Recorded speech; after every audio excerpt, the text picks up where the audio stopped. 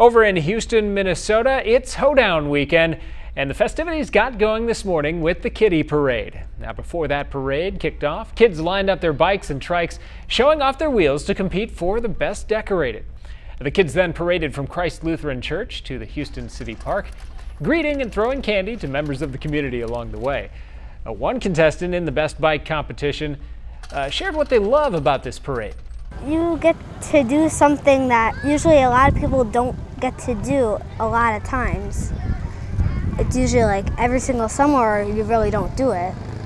It's an opportunity to do a lot of stuff during the summer. Something unique there. And after the parade, the kids got to enjoy free snow cones, a tasty treat on a hot day. And this is a special weekend in Houston as it's the 50th annual Hoedown celebration.